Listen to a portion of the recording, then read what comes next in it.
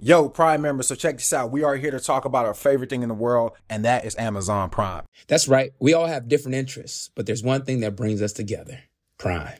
As members ourselves, we found ways to maximize our Prime benefits to get the most out of our passions. From fast and free shipping, streaming of movies and music, and even exclusive deals and discounts, Prime has it all. And what's great is that you can use all of these services to elevate your hobbies and interests. Whether you're a bookworm, a fitness fanatic, or a gaming guru, Prime has something for everyone. I promise you that. So go ahead, explore and indulge in all that Prime has to offer. We promise you won't be disappointed. Time to get more out of whatever you're into. Prime. And that's that on that. I am paging Dr. Chanda. I am the Dr. And I'm a licensed clinical psychologist. Yeah. Welcome to the Paging Dr. Chanda Podcast, all things related to the Black culture. The doctor in front of your name. We can be bosses and like, oh yes, I'm that girl, and still be humble because I'm that girl. I'm still the #1 Christian sexologist, but oh please no, I'm still making my man's plate and bringing him his napkin and his juice and his slippers with pride. I could do both. But that interview when he was like, oh, I didn't even know who she was. He's lying. You're a liar. I don't believe him. You're a liar. I don't believe him. And here's the thing. And I seen this on TikTok and I could not have agreed more. I know who you were. You're lying, but okay.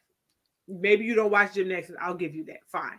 But the intentional choices of how you told the story was because you wanted to put her in her place. The fact that you had to lay out all the 3 times that you saw that she reached out to you, but you were doing something else, so you didn't respond. You had to get in the shower.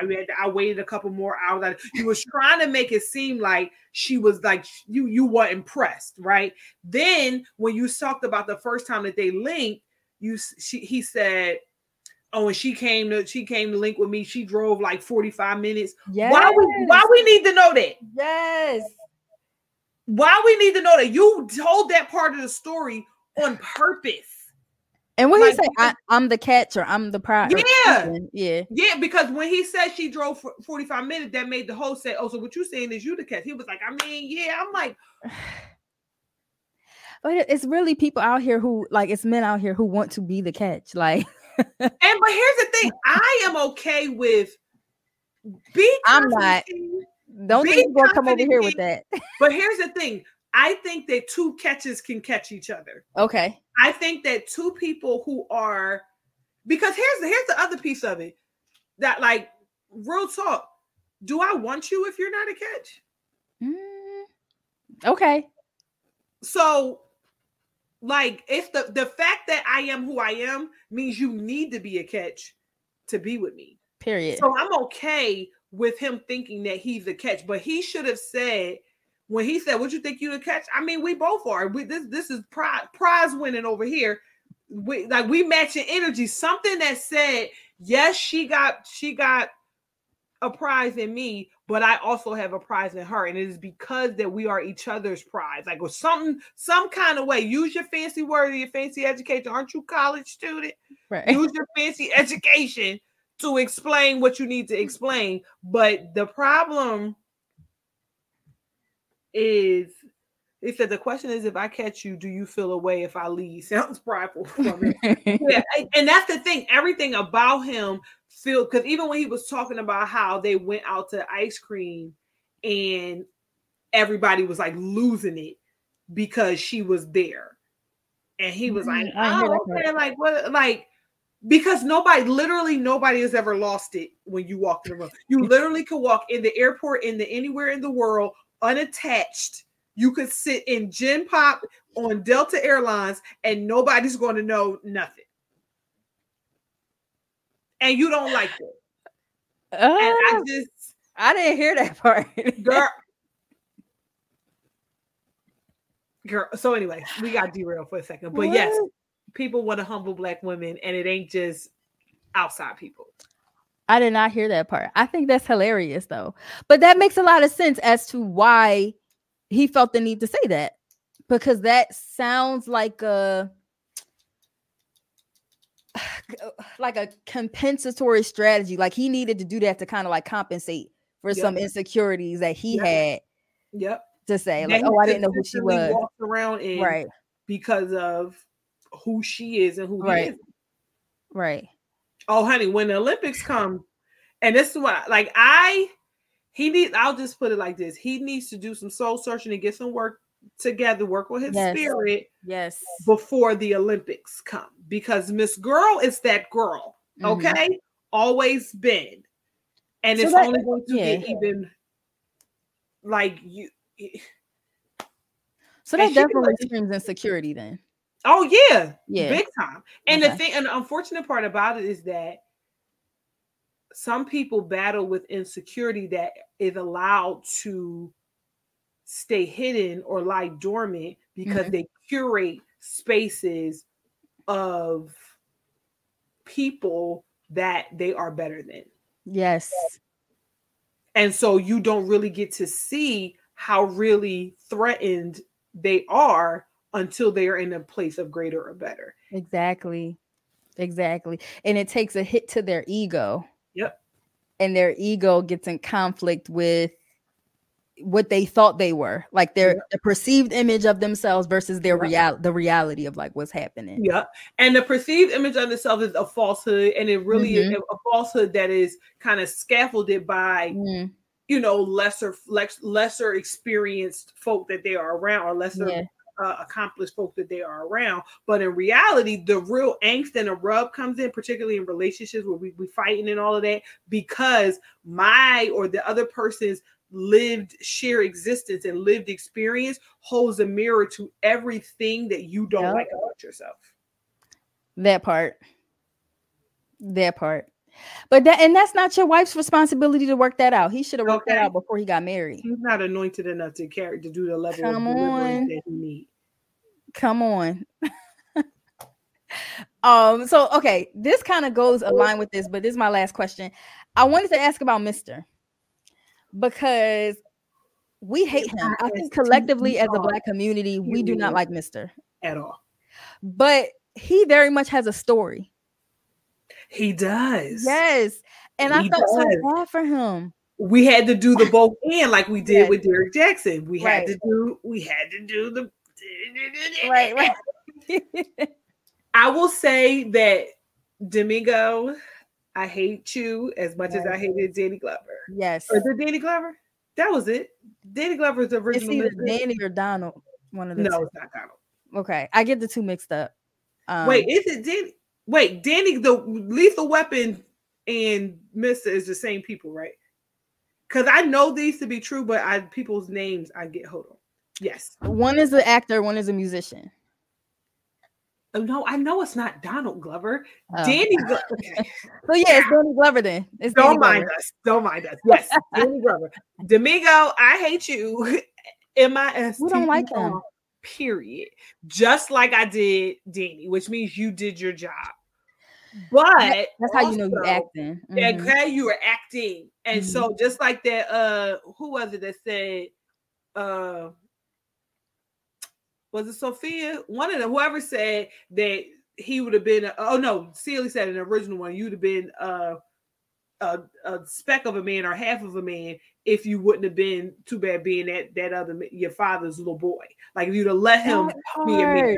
And that is what he was living in the shadows of, under the weight of his father's expectations and everything, and his inability or his need to control everything and everybody was to keep his world just so to keep his father proud. And it seems like the granddaddy did it to the daddy, who then did it to this one, who then tried to do it to Harpo. But hallelujah for having a wife who is going to pray that thing off you and break generational curses, because Sophia says, Satan, get thee behind me, because as for me and my house, it won't be so. Hallelujah. Okay. Sophia broke that generational curse so bad. Like, so bad. But like I felt so bad for Mr. when I understood his story. Yeah, the way he original and new he, like, if you watch him, and that's what makes them such great actors, the way they, like, their shoulders roll in and kind of like this cower when their father begins to kind of berate them and talk and all of that. And like there's this dichotomous like pool of reverence and respect with also get out my face. I don't know what you're talking about, with also like, Daddy, just please be proud of me. Like it was, yeah. And the thing is that when Celie said, "What did he beat you for?" For not being you. Like that right there really highlighted or illuminated a great deal of Mr.'s issues. Yeah. Mr. wanted to be with Suge. The Enhanced American Express Business Gold Card is designed to take your business further. It's packed with benefits like 4 times points that adapt to your top 2 eligible spending categories every month on up to $150,000 in purchases per year. And up to $395 in annual statement credits on eligible purchases at select business merchants. The Amex Business Gold Card. Now smarter and more flexible. That's the powerful backing of American Express. Terms apply. Learn more at americanexpress.com/business gold card. Mr. would be a different person, and Mr. would have had it broken off of him with Suge, like Sophia broke it off with Harpo, if he would have not listened to his dad. But he didn't have that opportunity. And so that's what his beef with Harpo was, is you're living the life that I wanted. Wow. Which is another thing in families where parents resent the freedom that their children have. Yes. And we can dig into so many layers of the family dynamics. Baby. Oh my, like even though we never met the grandpa. No. Right? Like okay. Not even the play or nothing. No. Okay. But we still saw but we still saw the impact of how he reared the dad and how the dad reared Harpo. Oh, wait. No, we met the granddad. No, so like the father's father.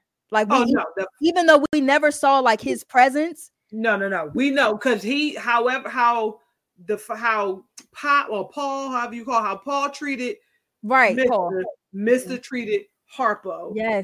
Yes, but we never saw where Paul got it from. Right. But we know that there was that land is his granddaddy's land. Right. And a little piece of it that Harpo was able to build the juke joint on, the pod left to him. So we know that there was, and even when you think about that, right? Like slavery ended, sharecropping the thing, they had this land, and now like this whole like model minority, like good Negro, like you got to work hard. You ain't going to mess this up. The whole weight of our family lineage is on your back. And if you ruin it, like all of that is just like Black men never getting a chance to just be and become, just having to do, produce and perform. Right. And it's just, and that equals pain. The weight of production and performance is only pain. It's on, no matter how pretty it is. Okay. Now that'll preach. No matter how pretty it is, it still hurts. It's still pain. Yeah. And that's what happens. And then it leaches into your children. It leaches into your relationships. And now you want somebody to mind you and you smacking your wife because she talking back to you like she's one of your kids, because you don't know no world other than control. Right. Because your internal systems are so out of control that you have to hold on for dear life and rule with an iron fist to keep your external world in order, which is like, because you can when he was two different, when he was Mr. with Celie, Mr. with Suge, Mr. with his dad. He wasn't even Mr. with Suge. No. He was Albert with Suge. Albert. Celie said, "Who is Mr.? Who is Albert? Who? Child, that father and the house. You let that girl talking to you at the head of your own dinner table and you sitting there acting like a waiter." I was like, oh, and the house ain't been clean good since your first wife died. I was like, get out. Right. No, he like, was that's the other piece, right? That's the other commentary on you, this idea that you can respect your elders, yes, without connecting or committing to toxicity and pain. Like, sorry, like, I love you, but you can't stay here in my house doing this with me. And I'm not coming to Thanksgiving. I don't want to be at none of the family functions because of the way it's the way.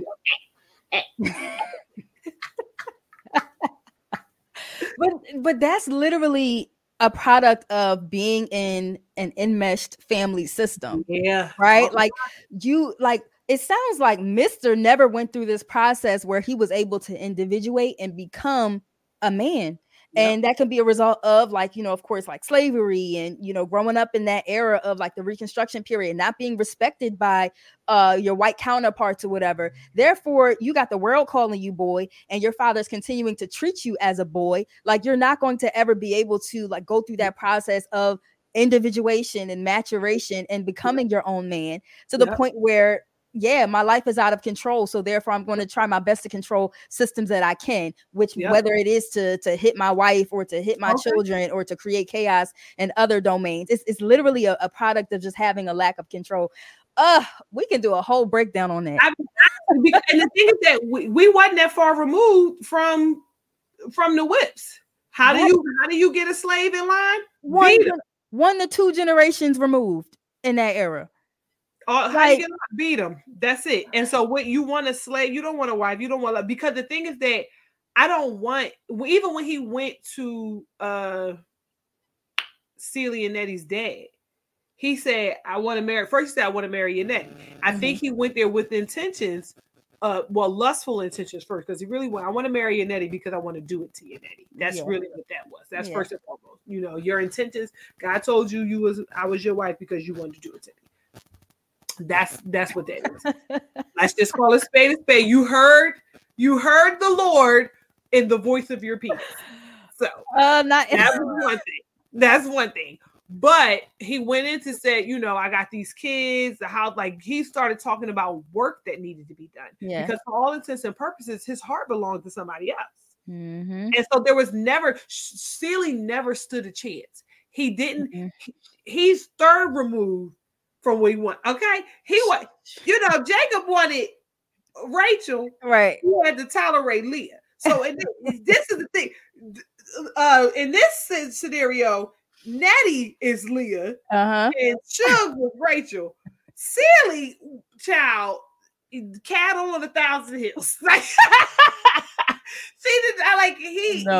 she never stood a chance. She didn't. She never stood a chance. Like, she was there to be used and abused and consumed. That's it. That's all. Like we say, that's it. When my husband get on top of me, he hurt me all over. This life soon be over. Heaven lasts always. What you ought to do is bash Mr.'s head open and think on heaven later. And that's so sad because Celie really was brought into that family just to work, to produce. Like, that's it. That's really all she knew throughout her life, to produce.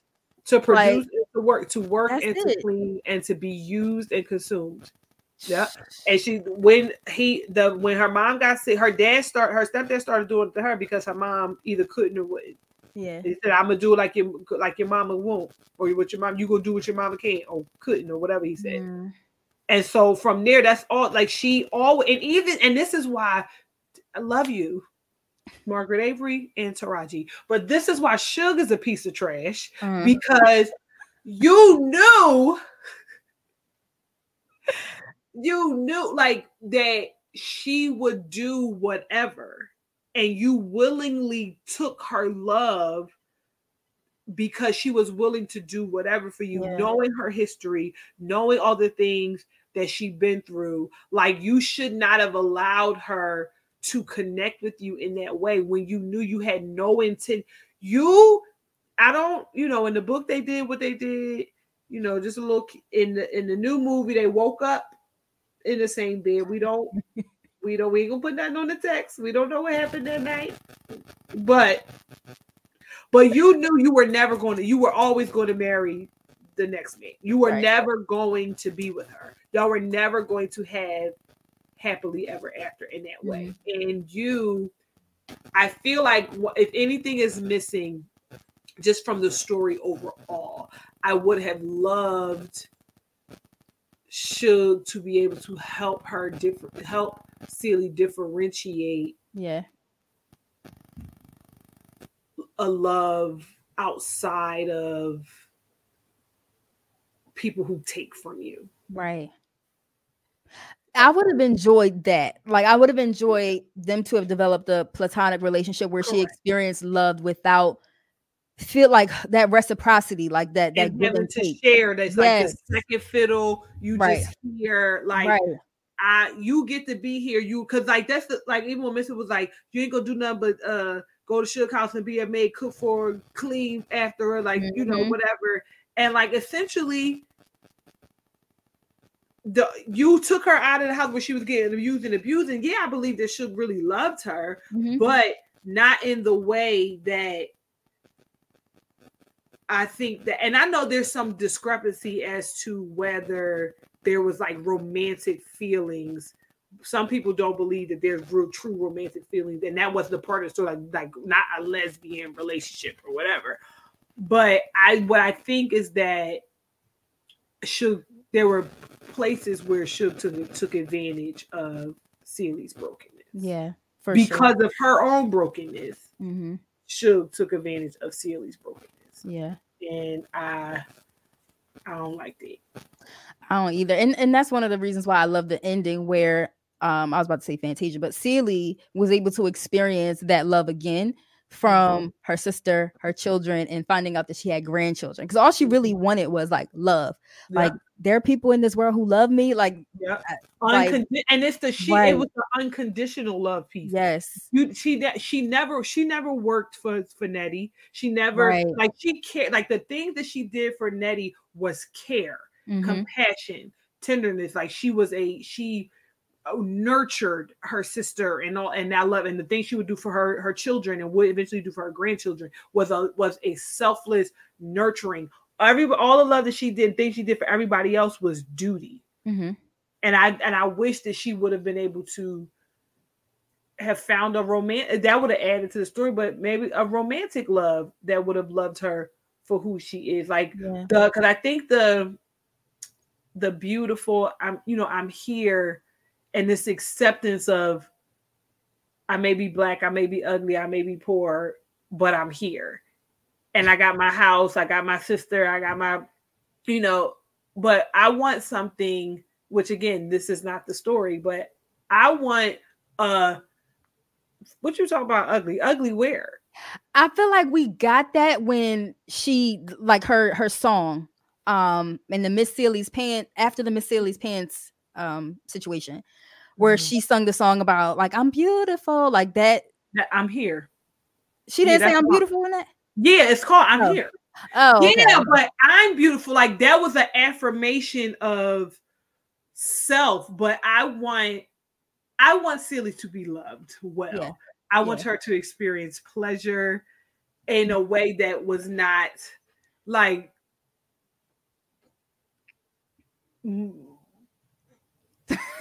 manipulative. Okay. No, that Suge is a manipulator. Suge used her womanly wiles on Celie, just like she did all the men in the town. And that's just my take on it. But that would have been a whole nother story. And like, but at that age, Celie was like, man, I'm just want to sit here. I'm gonna keep on making these pants, love on my grandkids. I ain't worried about pleasure in that kind of way. But that would be nice for Celie to have found everybody at the table with their man. Yeah. And Mr. with these pants on. I think Mr. wanted that old thing back for real. He may not have said it, but he tried it. He was like, maybe we can go out. And Celie said, oh, we just be friends. Now don't even, maybe we just be friends. But I don't do. Well, I don't want if you watch it, please don't get no bite ideas. That don't mean they don't still be coming. Please don't get no great ideas. We gonna just be friends. Go with God. I love you like with the love of the Lord. But listen, I feel like we can do a deep dive on like every single character, and it would take us weeks to like really dig into it. Really dig into it. And it really would. But I was like, just overall character-wise, performance-wise, if you have not seen it, I think that you should. Please abandon your expectations if you thought that this wasn't a musical. I don't know why, but it is. So, but Fantasia was absolutely phenomenal. You cannot tell me that this was her first feature full-length film. Like, but even when she did her biopic or however you pronounce it on Lifetime, I was like shocked at how good she acted. Like she can act. Like she did really well on Broadway. She did really well, and she talked about how a lot of people were kind of uncertain about if she was going to translate on screen, like different from the stage to screen. And Blitz, and she said Blitz like flat out fought for her and basically was like, Fantasia is my Celie or I'm not doing it. And so shout out to Black men for like, in the same way Corey was like, I need Danielle to be my Sophia. Like Harpo was like, this is my Sophia. Like shout out to Black men. I love that. You know, using their privilege to make a way for Black women. Advocate. I love that. Yes. But like she did phenomenal. She held her own against vets. You cannot tell, like you can't tell that she ain't been doing this acting, you know, her whole life. Like in the back and forth scenes, like the dialogue, the pacing, the acting choices, like there was only one scene that I felt like she was acting like she was acting. I don't know if that makes sense, but like the rest of the stuff, she was just acting. But when she did that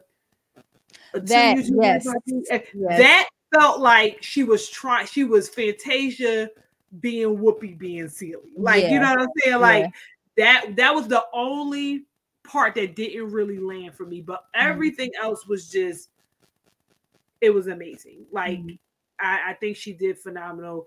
Taraji, pleasantly surprised with her Suge. Her is very, very Squeak like everything that Squeak was, her was just very like she did it. Halle did as Nettie. I loved her added sass to the beginning. Felicia Young Celie did really, really well. I think it was a great transition. And when they started walking around the table, I was like, okay, the one more turn around this table, Fantasia finna come out. And I knew that was happening. I love that. Now, I'm going to choose my words very carefully because we stand Black women here. And on my Facebook page, when I mentioned this young lady, I said beautiful gowns. Beautiful gowns. Who? Sierra. Now, okay. Sierra is Big Nettie. Sierra didn't do anything wrong. However, Sierra also did not contribute to the film in any meaningful way. Tamala Mann did more for me. Yes. Tamala ate that up. Okay, ate it up. Even her one little line, she ate that little one when she was like, not right now. This now's not the time. Reverend's busy. Like, even that one little one was like Sierra. Of all that, we understand that this is a period piece. We understand that the accents and the costumes and all that thing. Like they looked like everybody else in the cast looked like they were dressed to be in the time that they were in. When Sierra came on the screen, she looked like she was in a costume. Like she like all the other, even the children and the kids that came and they were in their African garb. They looked like they came from Africa. Sierra looked like she was regular 2023 Sierra wrapped in swaddling clothing. And I could not suspend disbelief enough to like that. It was very jarring. Like I was, by that point in the movie, I was in. And when she got on the screen, I was like, It took me out. And so like she didn't do anything wrong. Who do you think should have played the adult Nettie? Honestly, anybody, any other person, because she wasn't there long enough. Mm-hmm. Her role wasn't significant enough that it needed to be Sierra. But Sierra is such a, I don't want to say polarizing, but like such a known, like Sierra in this movie is like Michael B. Jordan in everything else. Like Michael B. Jordan is Michael B. Jordan in everything. Like he never loses himself for me in the character. He is Michael B. Jordan saying these lines. Sierra was that. Like she wasn't Nettie to me. She was Sierra being Nettie. Mm-hmm. Everybody else were who they were. And I just feel like it could have just been any nondescript, fair-skinned shoot. It could have been you. And I'd have been like, okay, that makes sense. Like it just didn't.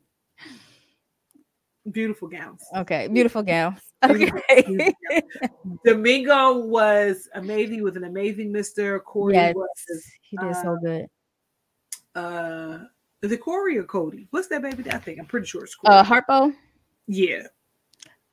Corey Hawkins. Yes. I think he's a great actor. I can't remember what else he played in. I've never seen him in nothing else. Let me see. Let's see what IMDb say. He's a great actor. Did you know they had last names? Huh? Did you know they had last names? Johnson. Corey Johnson? No, Harpo Johnson. Oh, okay. That's what it say on the thing. I didn't know they had last names. It said Corey Hawkins played Harpo Johnson. And I was like, wow. I didn't know that. I didn't know they had last names. Johnson is a very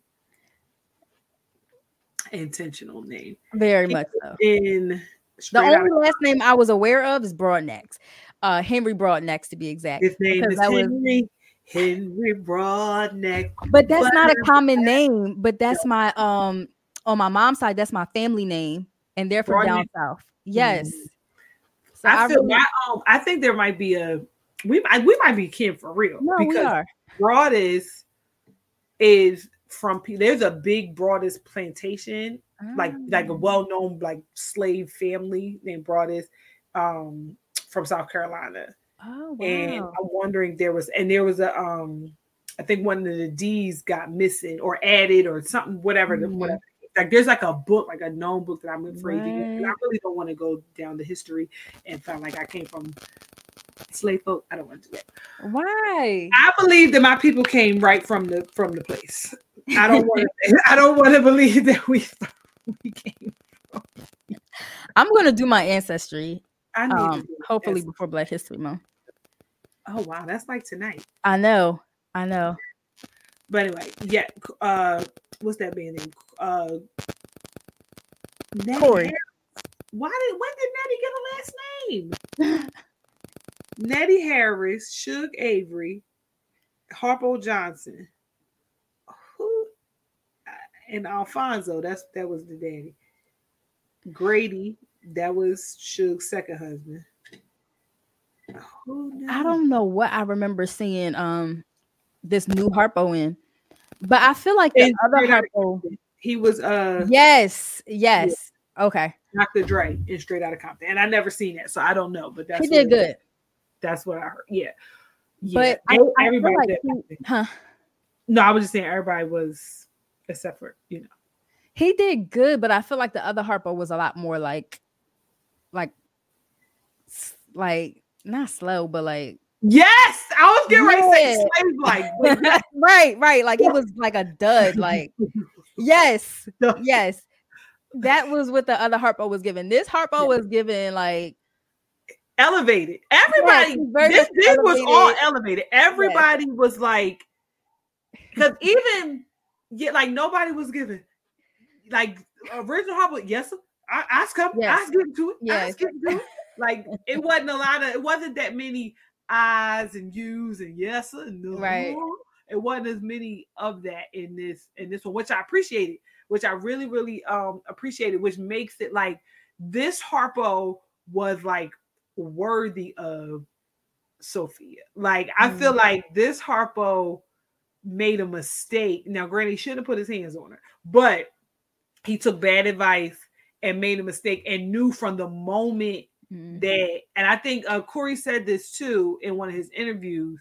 He was like, the moment he put his hands on Sophia, he knew that he had made a mistake and that he was going to commit to spending the rest of his days fixing that mistake. And so, like, even taking care of, because Henry Broadnax, he couldn't get himself together after Sophia got arrested. And so Harpo taking care of all their kids and all that kind of stuff, he knew. He was like, yeah, I'm finna win. He did a bid. It's given Pap and Brittany. He said, I got you. Oh, he was definitely sitting on ready for that. Like, he was waiting for that day. Yeah. He was definitely waiting. Yeah. But tell the people where they can find you. Yeah, we did an in-depth hour and a half long live. I know we did it. and could do so more. Like, low key, so each character could get a full episode. No, for real. Honest God. We internal fan since we do a biopsychosocial sexual on the whole cast. Let's do it. We gotta do a part 2. But anyway, so yes, I am so excited to be here in Pagey Dr. Chanda family. I am Brittany Broaddus Smith, the #1 Christian sexologist. If you don't believe me, Google me, baby. I can be found at The Intimacy Firm on all platforms: TikTok, Instagram, Facebook, and YouTube, as well as my website is www.theintimacyfirm.com, where you can get all things me and merch like this beautiful It's the Clip for Me. Well, you can't get this one because this is a special edition, but It's the Clip for Me hoodies are all new Daring Discussions, Sex and Relationships conversation cards. And this is a Page and Dr. Chanda exclusive. February 2024 Daring Discussions Undefiled edition will be coming out just in time for Valentine's Day for married folk. It's the first and only sex and relationship conversation cards for married Christians designed to help you improve pleasure in your sex life. What? Congratulations. Thank you. That is so big. I'm so excited. Like, I was right now. I'm when we get done here, I'm gonna let you listen to the questions. But I was writing down the questions, and I was like, "Yo, this is my god!" Like, I like the first deck, but the first deck was like, "Okay, how do I get the people to talk about it, but not, they can't go to bed after this." But this was just the freedom to just be like, "We finna get it." I love it. I was so excited. I love that. No, we got to have you back to talk more about that. For sure. Yeah. So love you so much, sis. Make sure that y'all follow her on all platforms, The Intimacy Firm, the #1 Christian sexologist, y'all. And make sure that you tune in to the Dr. Chanda show every single Wednesday. That day and time actually might be changing, so stay on the lookout for some exciting news and collaborations and whatnot. So see y'all next week. Bye. Bye. Take your business further with the American Express Business Gold Card, now smarter and more flexible. It's packed with enhanced benefits that are built for your business, all with the powerful backing of Amex. Terms apply. Learn more at americanexpress.com/businessgoldcard.